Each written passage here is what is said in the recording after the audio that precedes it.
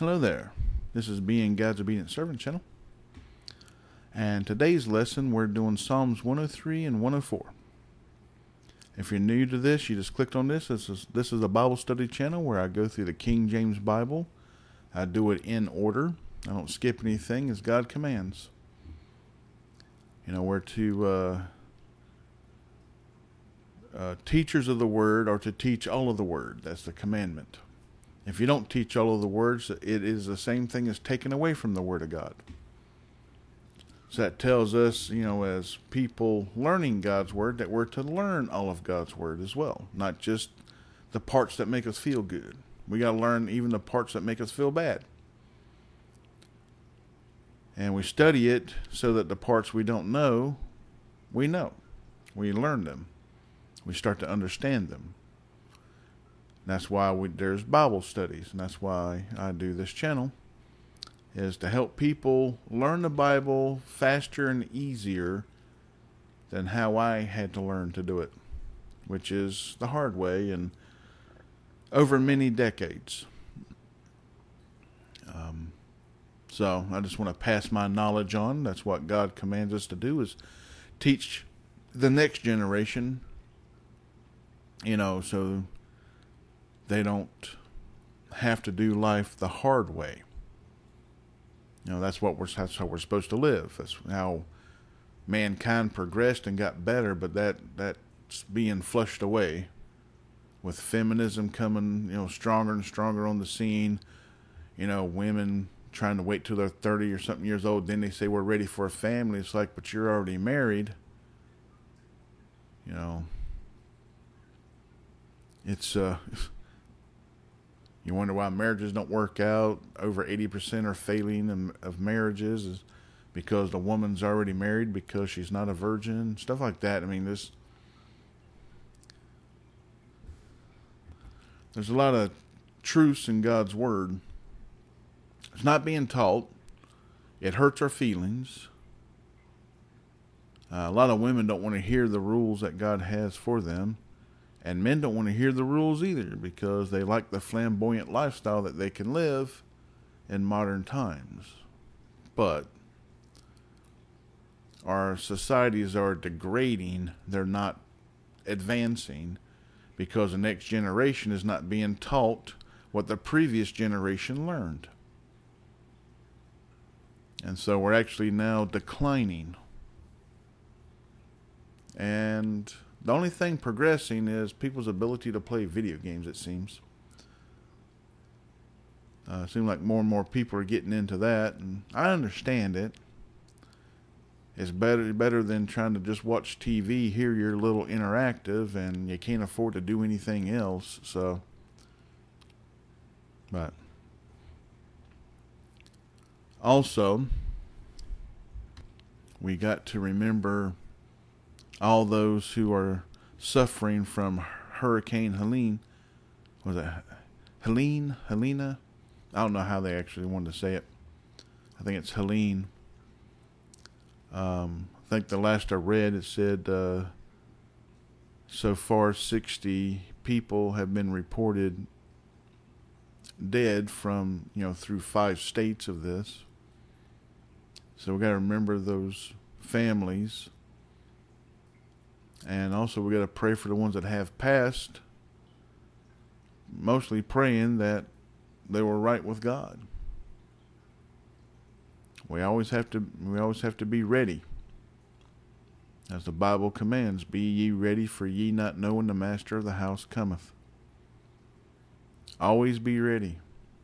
No one's guaranteed 20 seconds, much less 20 years.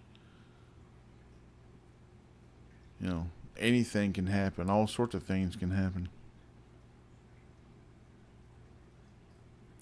But yeah, we really got to pray for those families, because, you know, it's not that they lost loved ones. They also lost their homes. They lost, you know, family heirlooms. They lost livestock. They lost pets. They, you know,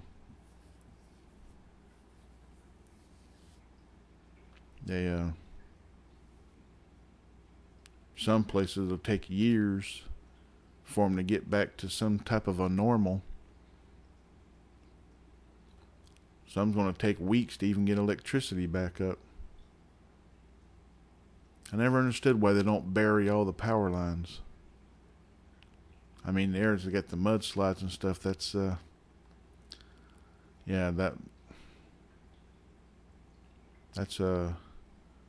those things are nasty. But that is a risk when you live in mountain areas, is stuff like that happening. It's the same thing when you live in areas covered with a lot of snow in the mountains. You have always a risk of an avalanche.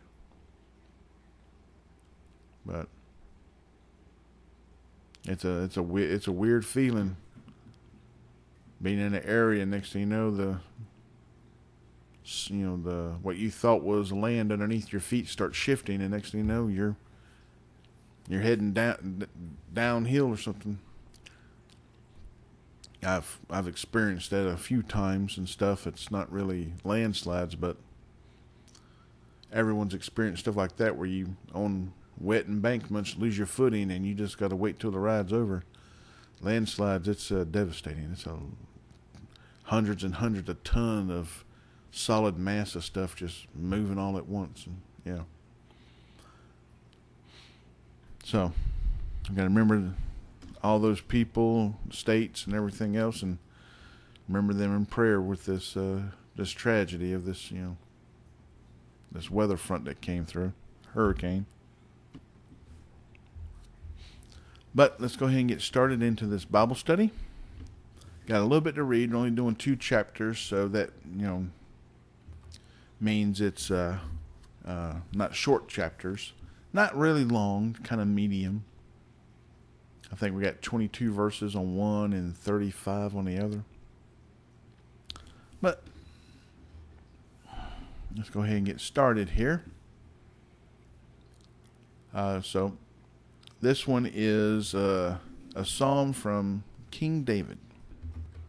I couldn't find a title for Psalms 104, so it might also be from David, and since they already had the one listed as Psalm of David, then the next one is from the same. It's possible, but as I said, I couldn't really find a title for it. So let's get started here. 103 verse 1. Bless the Lord, O my soul, and all that is within me, bless his holy name. Bless the Lord, O my soul, and forget not all his benefits. Who forgiveth all thine iniquities? Who healeth all thy diseases? Who redeemeth thy life from destruction? Who crowneth thee with loving kindness and tender mercies?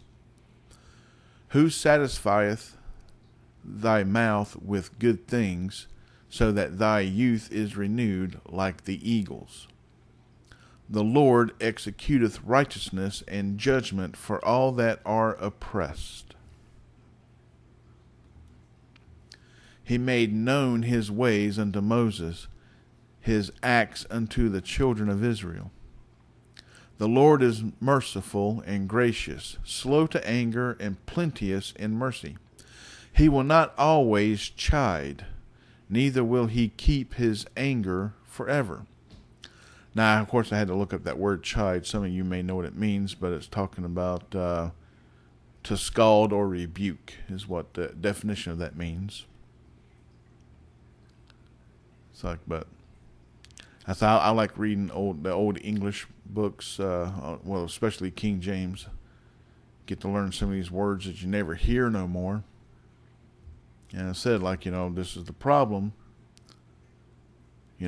I wasn't taught from the previous generations, so I'd have more knowledge before I had to start life. And so now I'm having to learn everything. And the good thing is we have the internet today, so we can research and learn a lot easier than what we used to. Used to be you had to have a dictionary and an encyclopedia, and you had to even know that the word even existed.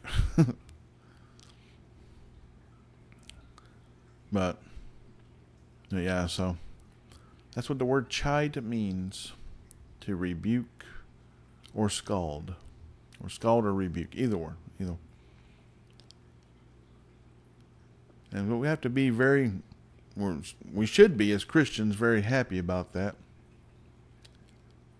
That God doesn't do that, because, the Bible says all fall short in the glory of the Lord. And it's very true. There's no one that can keep all the commandments and statutes. No one. But we're not commanded to. We're commanded to understand that we can't do it without Christ. We today, the people today, cannot get into heaven without Christ. That's why Christ walked this earth, God in human form, and died for our sins. Went through all that brutality and stuff so that we could be under grace. And it's really easy to get into heaven, but we have to accept Christ as our Savior. And if you don't really know what that means, Savior means He's the one that saves us, but also He's the one that rules over us. That we have to do it His way. We have to follow Him. He leads the way. We don't lead Him, He leads us. But a Savior also it's someone, or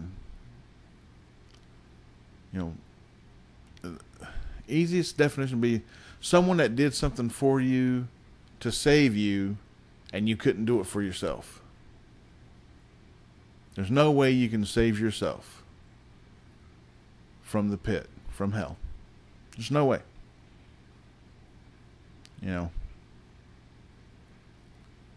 Without Christ, you would not have any chance. And that's why He's our Savior. We didn't ask Him to do it. He done it on His own accord. Most of us didn't even really know that we needed Him. But if you're a Christian and been saved and born again and have the Holy Spirit, you are very, very grateful and blessed at what He did. But it's really also very sad that He had to go through what He did for us. That part, it's very devastating to me. But anyways, let's continue on. Verse 10. He hath not dealt with us after our sins, nor rewarded us according to our iniquities. Now, to be rewarded something does not always mean a good thing. What it means in this is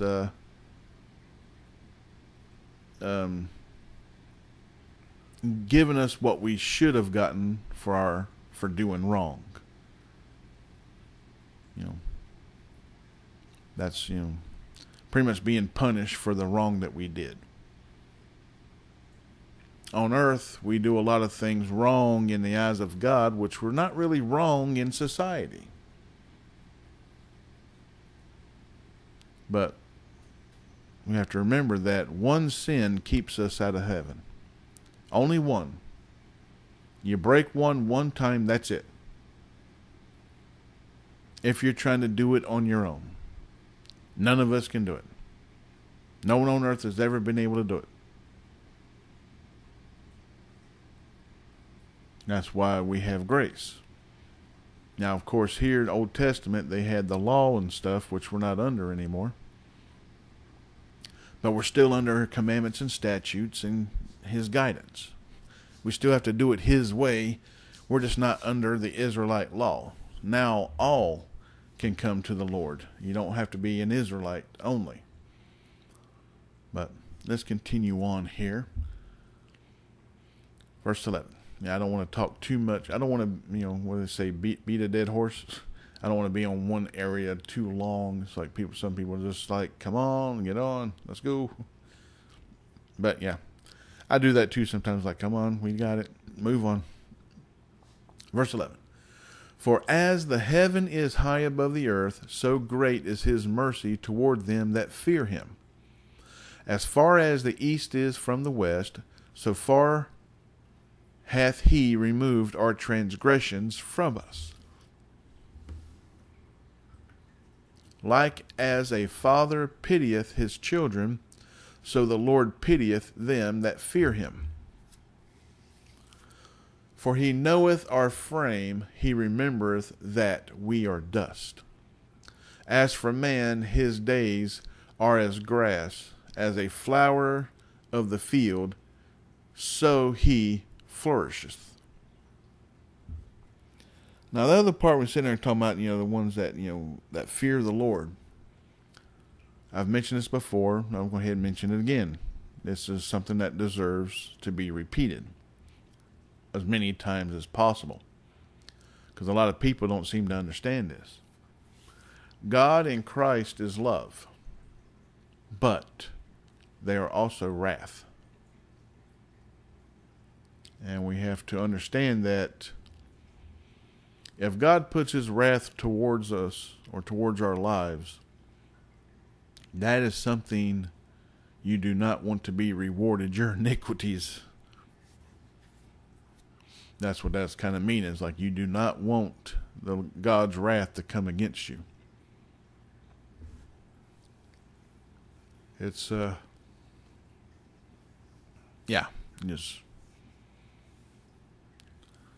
it's very bad.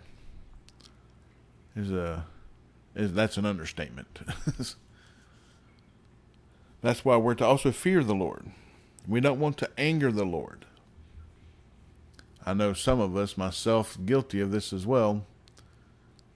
We push sometimes. We push our boundaries with that. And that's why God's a great, he understands a lot. He understands what's your normal and what isn't your normal. He knows your heart. So when life's getting to you and you lost your top and this, that, and the other, and you just start ranting and stuff and even getting mad at God because of things, he knows it's not your normal. If it is your normal, you want to change that.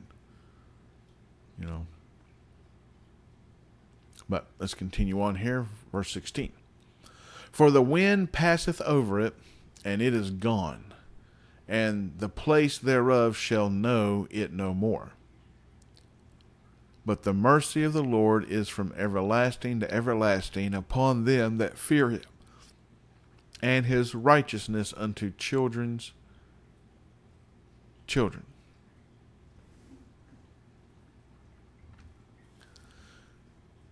To such as keep his covenant, and to those that remember his commandments to do them. The Lord hath prepared his throne in the heavens, and his kingdom ruleth over all. As I said here, Old Testament, New Testament, all says keep commandments and statutes. And so I've went over multiple times, was it 4 or 5 parts of the law that no longer stand, but everything else still does. You got the dietary, circumcision, dietary sacrifices, punishments, and the added laws to the Sabbath. So I guess 4. But everything else still stands. This is stuff that's not being taught. Is all the stuff that still stands that we should be doing. But remember, if we do these things, it's not really for God to rule over us. It's so we actually have better civilizations and better lives. But continue on, verse 20. Bless the Lord, ye his angels that excel in strength, that do his commandments, hearkening unto the voice of his word. Bless ye the Lord, all ye his host, ye ministers of his, that do his pleasure. Bless the Lord, all his works in all places of his dominion. Bless the Lord, O my soul. And that's 103. So now we're doing 104. Yeah, I think this one's pretty much, I mean, both of these are pretty straightforward. Self-explanatory of a lot. And so if you remember the basic stuff about which doesn't stand today, and that means everything else still does. It makes things easier to understand. So, 104 verse 1. Bless the Lord, O my soul. Now I would say this is David as well. O Lord my God, thou art very great. Thou art clothed with honor and majesty. Who coverest thyself with light as with a garment? Who stretchest out the heavens like a curtain? Who layeth the beams of his chambers in the waters? Who maketh the clouds his chariot? Who walketh upon the wings of the wind? Who maketh his angels spirits, his ministers a flaming fire? Who laid the foundations of the earth that it should not be removed forever? Thou coverest it with the deep as with a garment. The waters stood above the mountains. At thy rebuke they fled. At the voice of thy thunder they hasted away. They go up by the mountains. They go down by the valleys unto the place which thou hast founded for them. Thou hast set a bound that they may not pass over, that they return not again to cover the earth.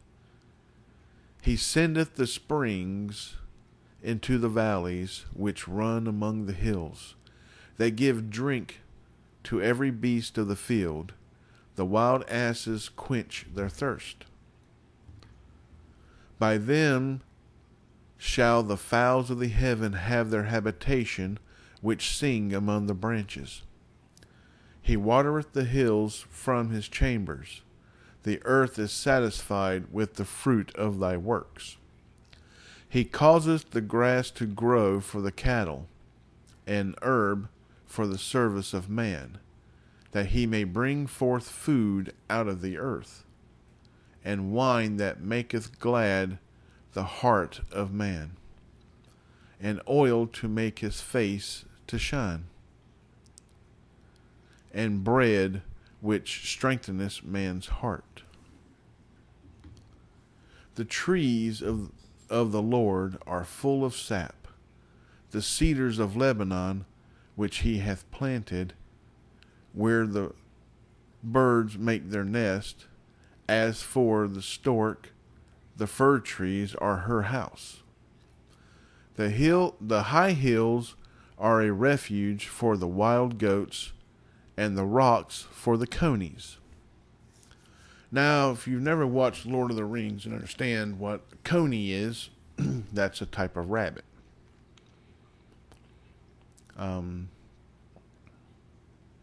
Yeah, that's what Schmeagol or Gollum, brought up there. For them, he's going to make a stew.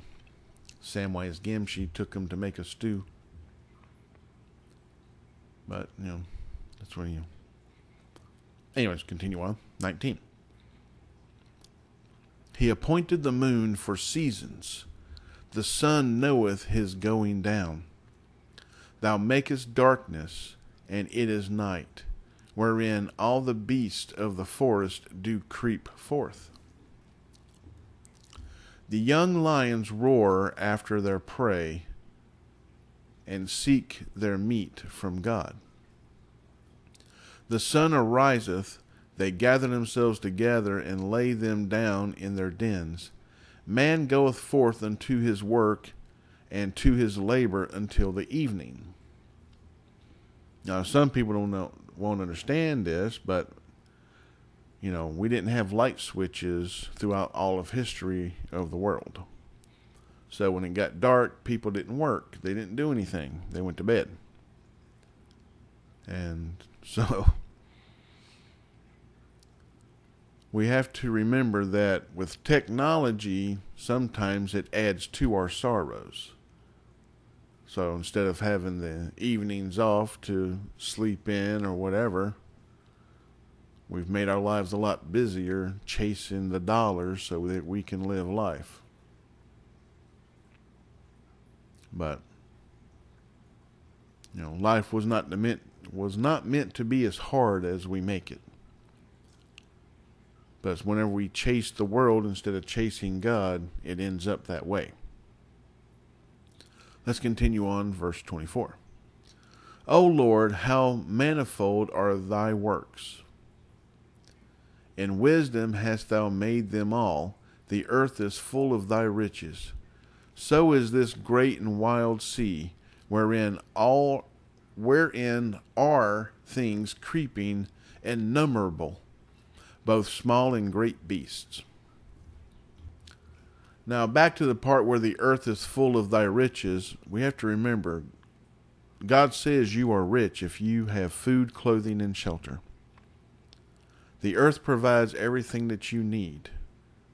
A lot of people says, earth full of riches, they're thinking of rare stones and gold and silver and stuff to make money from.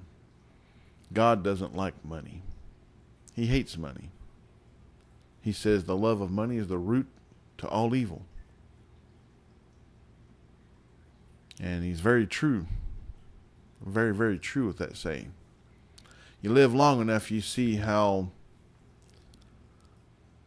people in society will sell out their own families for a little bit of money. A little bit of fame. Or the promise thereof.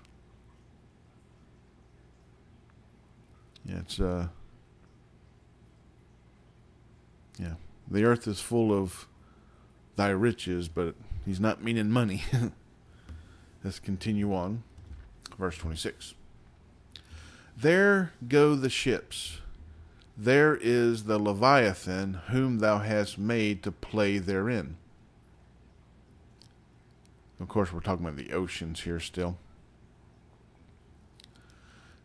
These wait all upon thee, that thou mayest give them their meat in due season. That thou givest them, they gather. Thou openest thine hand, they are filled with good.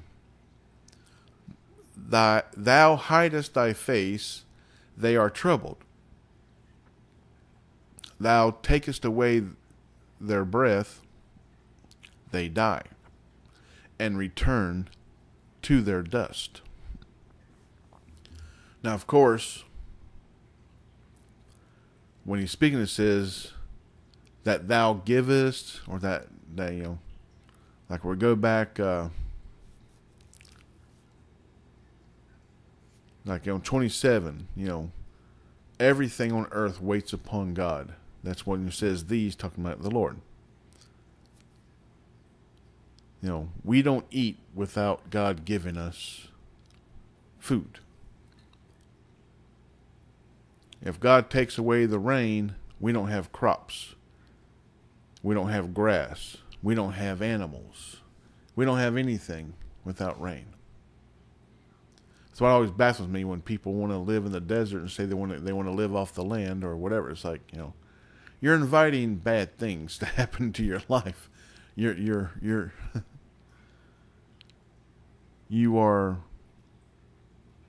have a lot of faith in that public water system. But yeah, so it can all change on a dime. But you have to remember that, when he's talking about, thou givest them, they gather. Thou openest thy hand, they are filled with, this is like, what we gather to eat. When you go in these times, people still went out in the forest and gathered. They were still gatherers. They went and found fruit trees and nut trees and, dates and plums and whatever else out there. Anything that they can collect for food. Or they went into the field that they planted themselves and gathered, but the field didn't grow unless God gave them water.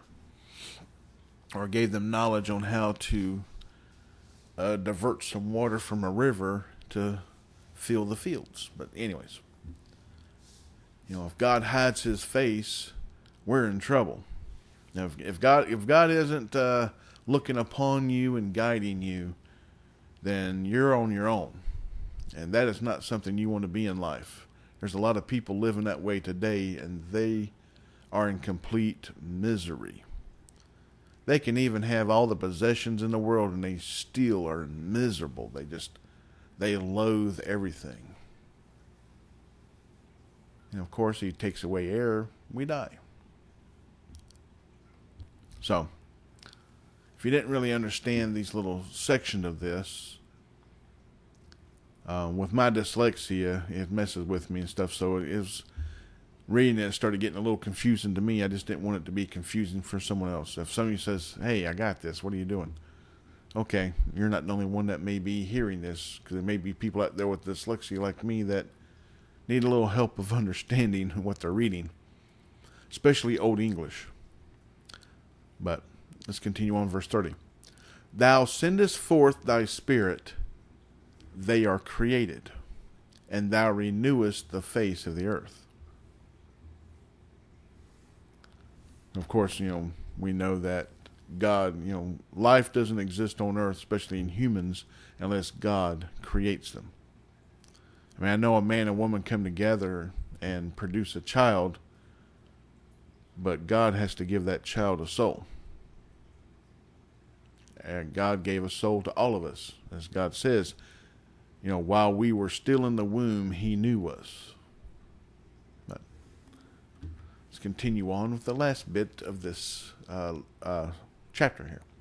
31. The glory of the Lord shall endure forever. The Lord shall rejoice in his works. He looketh on the earth, and it trembleth. He toucheth the hills, and they smoke. I will sing unto the Lord as long as I live. I will sing praise to my God while I have my being. My meditation of him shall be sweet. I will be glad in the Lord. Let the sinners be consumed out of the earth, and let the wicked be no more. Bless thou the Lord, O my soul. Praise ye the Lord. And of course, that's the end of this lesson. And so pretty much every bit of that stands today. Except this part on 35 says, let the sinners be consumed out of the earth, and let the wicked be no more. We're to pray for those people today and pray that they get right with God. We're to try to educate them. We're to spread the gospel. That's what I'm doing with this channel here, the Bible study, and also spreading the gospel. So, but the rest of all that stands still today. But I hope you enjoyed this lesson. We're already past the 30-minute mark. Almost coming up on 34, that is. Just check the time. So, I'm going to go ahead and end this lesson here. Hope you enjoyed it. But remember, we got to pray. We got to pray for ourselves. We got to pray for the lost. That's them sinners and wicked. And most of us know there's some people that aren't going to be saved. Most won't be. The Bible even says, many who call the Lord their Lord will be cast into the lake of fire. They will be proclaiming, but Lord, I did these things in your name. And he will say, depart from me, you doer of iniquity, for I never knew you. There's a lot of people thinking that they can get into heaven by doing works. And you can't. You can't do it without the gift that Christ gives us. But we still have to do it his way. So we also got to pray for ourselves to make sure that we're right with the Lord, that we have the Holy Spirit, that we know without a shadow of a doubt that we're good to go. Because the devil is going to play,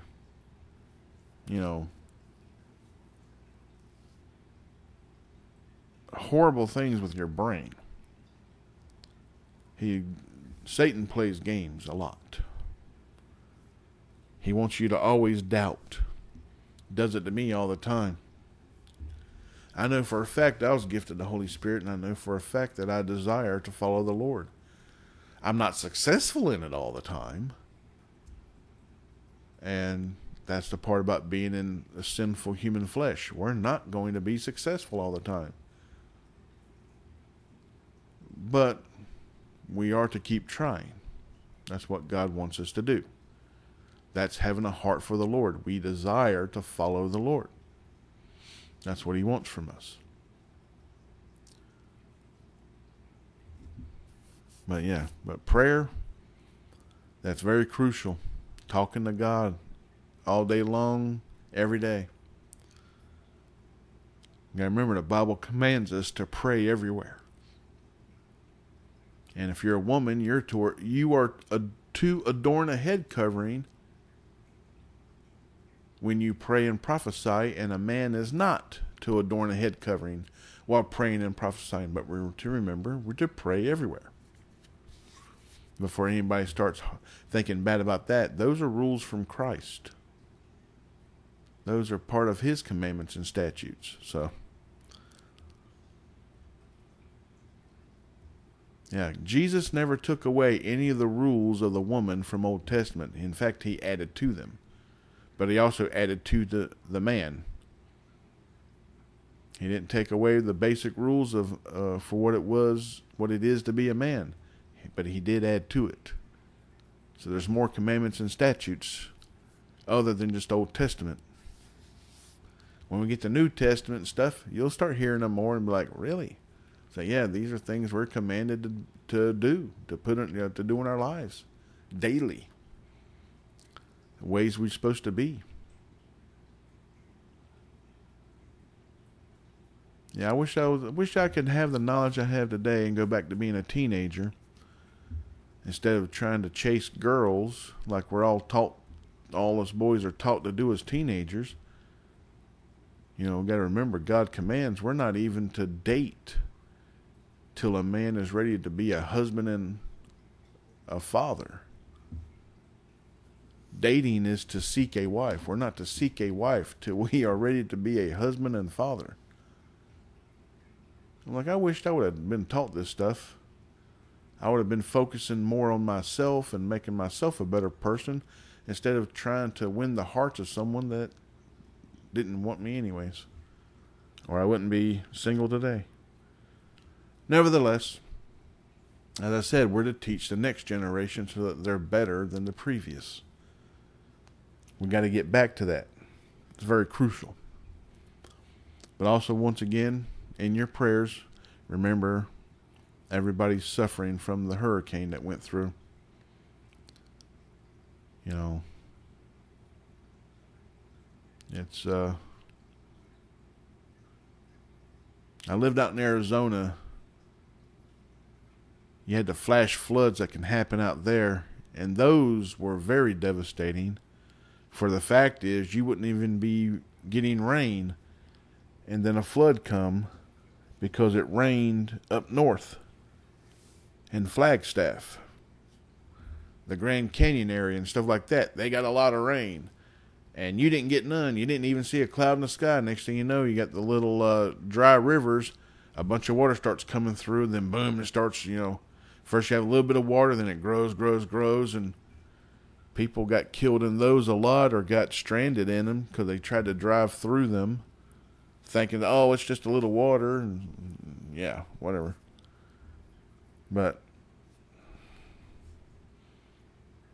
yeah, floods, flash floods, landslides, I mean, this stuff's all devastating.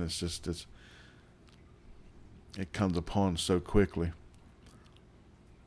I said that's what happened to a lot of people in the Asheville area and stuff like that. It's like the water came down from the mountains, started filling these other areas, but it's so much at one time, it filled up their rivers and creeks and streams to where they're all just one big glob of water flow, and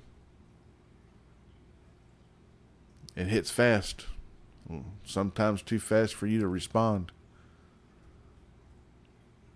But yeah, so remember all them in your prayers as well. And remember the world. The world's a powder keg right now. We got nations ready, wanting to try to take over other nations. You got everybody just chewing at the bit, ready to go to war. And it's not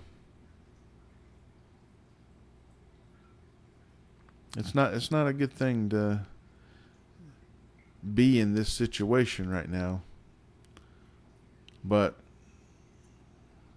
it's understandable that it happens because so much of the world follows Satan today.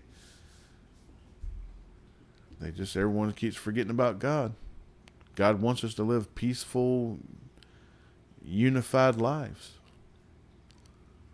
But we must be with like-minded for that to happen. And we must be under God. Because if you're under Satan, Satan doesn't believe in peace. If you're under God, he wants nothing but peace. But, yeah, so I hope you enjoyed this lesson. And until next time, God bless, good night, and goodbye.